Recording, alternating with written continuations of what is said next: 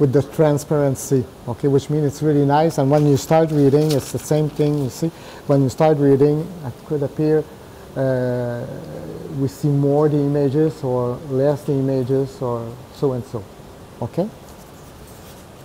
So you have question for that one? No? Okay. So.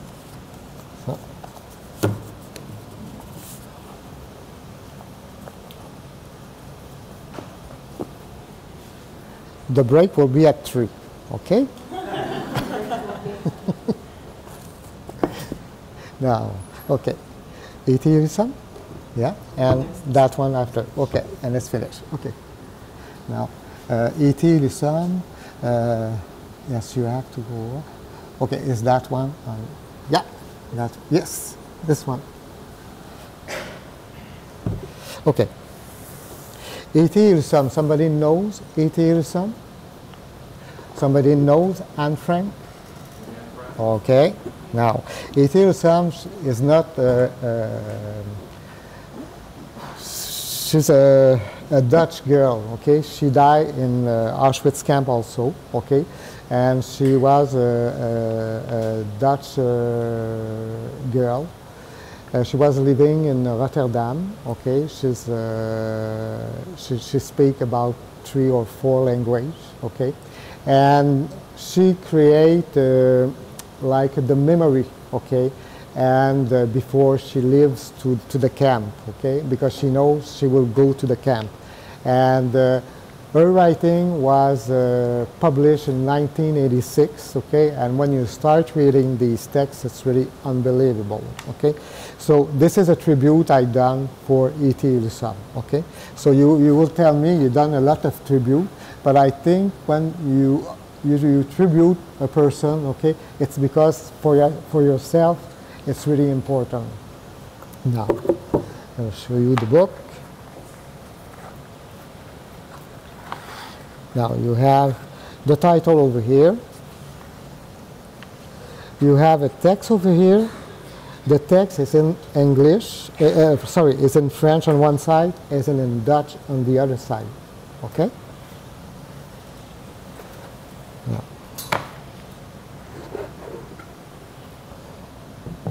Now, on this plate of wood, what you have 2 mirrors, okay? You have a brush mirror and you have a regular mirror, okay?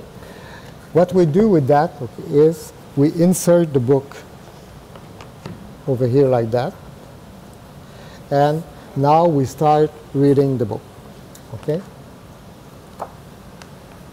Now, we have 3 different etchings from a French artist over here. Okay, it's because it's really a okay. Now, and if I turn the other page, you have text. There is the text from E.T. Lusam. Okay. Now, this is the second etching.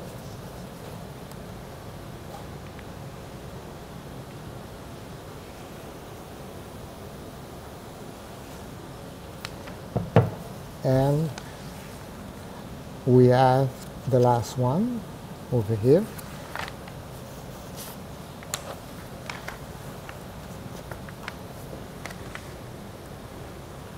Like that. Okay.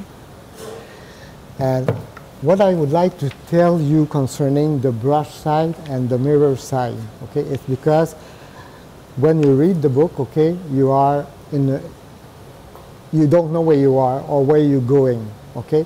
But at the end, you know where you're going because, you know, it's the liberty, okay, for me. That's why I have a mirror over there, okay? And I think for E.T. Lusam, it's about the same thing for his text, okay?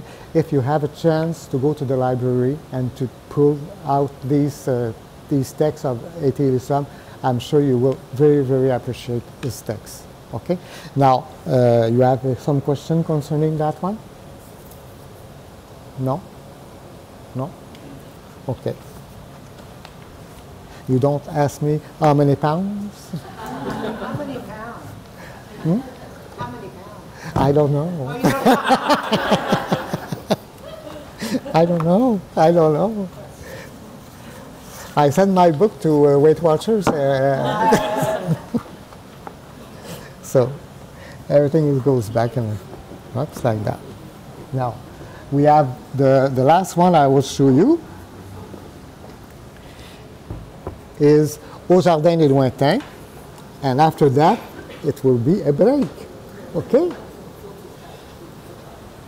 Now, Au Jardin des Lointains, okay, it's done with Marc-André Brouillet, which means it's an author. He was working at Concordia at the faculty of the letter faculty. Okay, when you see the piece of wood, you have to see also the trade I'm using for that book, and you have the paper and you have the linen also. Okay, now the opening is come like that.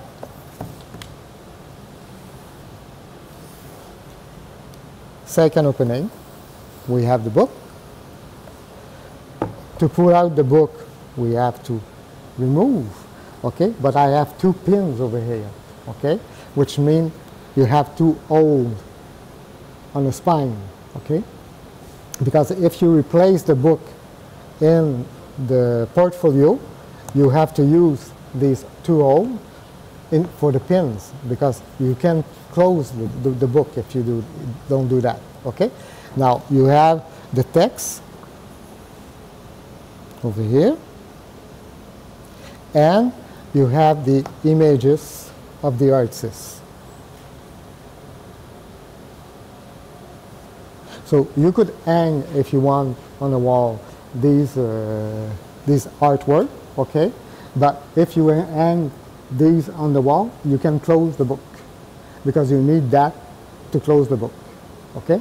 So I will show you. If I close the book, I just will do it the same, like that. Whoops, I'm missing one. One like that, and one like that. Okay, so you have question with that one? No question? Okay, break time, and after that, it's going to be the atelier. Okay?